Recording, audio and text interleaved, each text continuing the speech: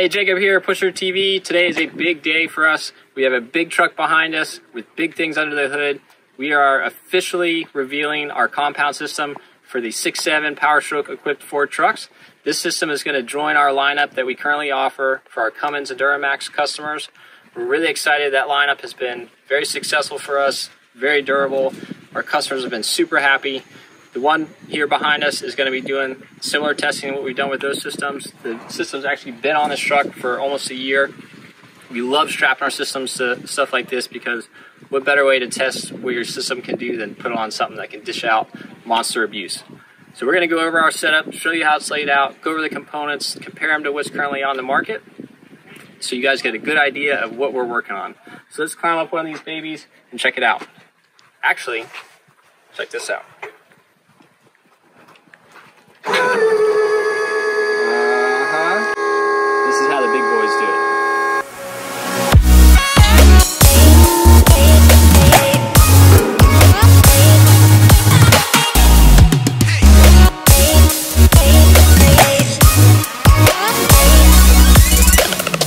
So before we get started on the specifics of this design, I want to mention a few things. This is obviously a monster truck. Our kit is not designed for monster trucks. This truck started out as a 2018 two-wheel drive F250. That's what this setup was designed on. It is testing on many other trucks like that.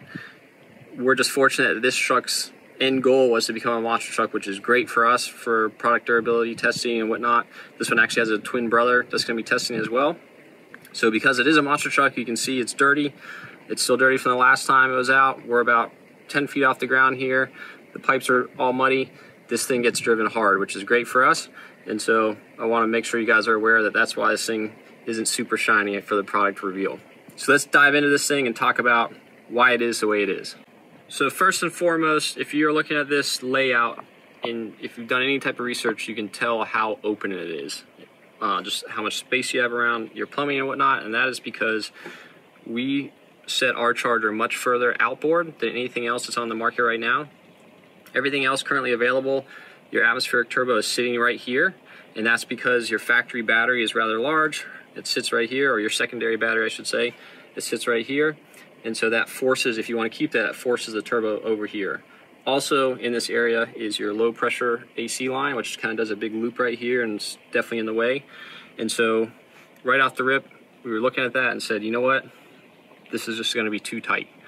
I personally would not want to lay out like that on my truck, especially for maintenance, install, all that. So right away we said, we're going to supply a new battery, a smaller high performance battery to create the necessary room we need here, as well as a new low pressure AC line. So our kit will include both those components. You can see our nice high performance, totally sealed AGM battery we have here. It comes with a CNC press broke battery tray. The location of it, the stud placement, all utilizes your factory battery cables. So there's no wiring modifications needed. This is all a nice bolt up setup. Also the AC line you can't see here. We'll show you that in another video, but it's nice low profile, kind of comes over underneath your power distribution box and creates the room for this turbo, and then consequently the downpipe. So since we're talking about the downpipe, you can see how it dives down right here next to the motor. There's actually a ton of room there once that AC line is rerouted for a downpipe to come down and go in and tie into your factory style connection at the exhaust. So we have the exact same style connector as your factory downpipe, which is a kind of a big 4-inch spherical conical joint. So that's a totally bolt-on affair. There's no cutting, no welding, no nothing. It's all bolt-on. And so by moving our charger out here and then allowing our downpipe to go down the side of the motor, that gives us a ton of room here for our intermediate exhaust pipe. This is what routes your high pressure, high temp exhaust to your atmospheric. This is a hot tube, you need a lot of room around it, and it also goes to the back of the charger, so it's really nice to have a good amount of room to install it. And so you can see here, there's a ton of room here. Most other kits on the market either try to route your downpipe and intermediate exhaust pipe through this hole. There's some other designs that will route this intermediate exhaust pipe between the intake manifold and the front of the factory charger, which I would not want to have to install that and deal with that. So you can see here how much room we have around our hot components to install and then keep heat from soaking into components around them. So next up is our intermediate charge pipe. This is tasked with carrying our first stage of boost from our atmospheric turbo to the charger in the valley. So you can see we have a nice big 3.5 inch diameter charge tube that routes real nice and cleanly to that second charger. You can see we have a nice V-band connection here that uses an O-ring seal.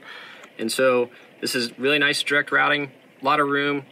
This kit, as with pretty much all of our kits with the factory charger and a 75mm atmospheric, is going to be able to make around 750 horse. And so on pretty much any factory truck, you need to add additional fuel to get to that mark. And so we went ahead and put in the work up front to make sure that we're going to clear additional injection pump kits. So we have one here. You can see the clearance we have for that.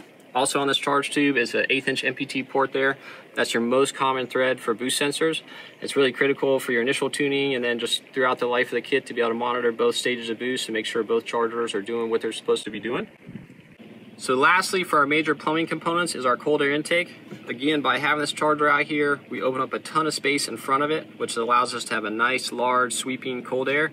By keeping your charger over here like other designs, you have this coolant bottle right in front of it, and it just really restricts a nice flowing cold air. That's why you'll see a lot of like Cobra head boot design setups and whatever on competing kits, and it's just really tight. I've spoke with a lot of shops that use those kits in the past, and they tend to rub here, and they're tough to install. Over here we have a ton of room. We're able to run our standard air filter we run in all of our other kits, and so it really allows for a super efficient 5-inch cold air intake. So that wraps up our major plumbing components associated with the compound system. Everything you see over here is our standard off-the-shelf cold and hot side charge tubes, if you will, as well as our intake manifold. So that's really convenient for you guys who have purchased that already or are going to do this kind of in stages. These setups here are totally compatible, and so that's the same like with our Duramax kits as well. Our Y bridges and cold side charge tube is totally compatible with our compound system, so you're not buying new stuff and waste some money. And so if you want to learn more about this, there's a link up here. You can go check it out. That's currently available on the site now. This stuff will be coming later, and so you can upgrade in stages while you wait for this to come out. So some other key components with this kit that are included with it is our coolant reroute, which is actually on our site now and available, compatible with lots of intake systems. And it really just cleans up this area and gets all your coolant lines that are normally here down low. And so that's available on our site now. There's a link up here. You can go check it out. It's great way to clean up the engine bay. And then also, in my opinion, one of the most important components of a compound system is the turbo mount or bracket. Whatever is tasked with holding this charger in place that weighs right at 50 pounds is very important.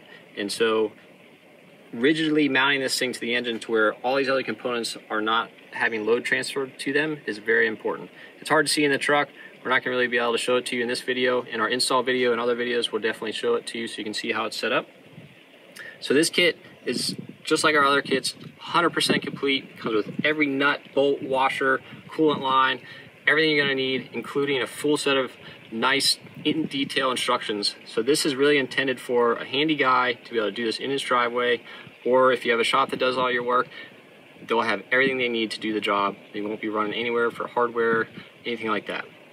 The last component of this setup that I want to talk about, which is often overlooked, is your oil supply and drain lines. I spent many hours laying underneath this truck trying to figure out how we were going to get oil into the upper pan so that the oil drain is above the oil line. It's been a long no to be draining into the oil in the pan for a turbocharger, and so every other kit on the market now drains into the lower pan. And so we've come up with a really convenient way to be able to drill and tap the upper pan. Our kit comes with everything you need to do it and all the instructions. So let's go down there and I'm going to show you and give you an idea how it's set up. So obviously I have a lot of room to stand down here, but that's really not a factor on a factory truck. Our instructions are written for that. If you look up here, you can see our oil drain line here. Also, our oil supply line comes off right after the oil filter, so you're getting really good oil supply to your factory charger. But back to our drain line here, you can see we're high up on the upper pan. Like I said, every other system on the market drains into the lower pan or sells you another lower pan with a bung into it. And so this seam right here, this gasket seam between your lower and upper pan, is well below the oil level when the truck is running. We drain up here into as high up in the upper pan as we can get. It's actually really easy to come in from the side here, drill and tap. Our kit comes with all that and the instructions to do so. And so that's a really nice way to make sure that you're evacuating your oil from the center section of that atmospheric as effectively as possible. So that wraps up this reveal video. If I didn't mention it already, this truck was built by Heavy Metal Fabrications up in Daytona. It's a work of art. If you guys want to see more of it, we'd be happy to cover it. Leave us a comment down below if you want to see that. Also, if you have any questions or concerns, the comment section is great. Email, phone calls, whatever you want to do, we're here for you. As always, thank you for watching, and have a good rest of your day.